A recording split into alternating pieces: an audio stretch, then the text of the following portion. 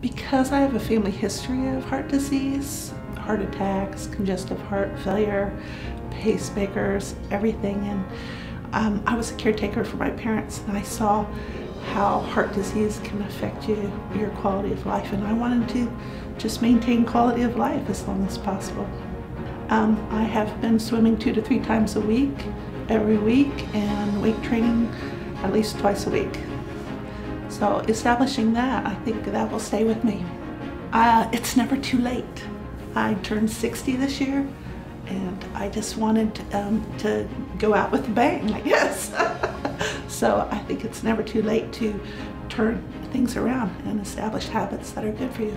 Gracie James is my new grandbaby, and she is just the light of my life, and I just want to be an active grandma for her.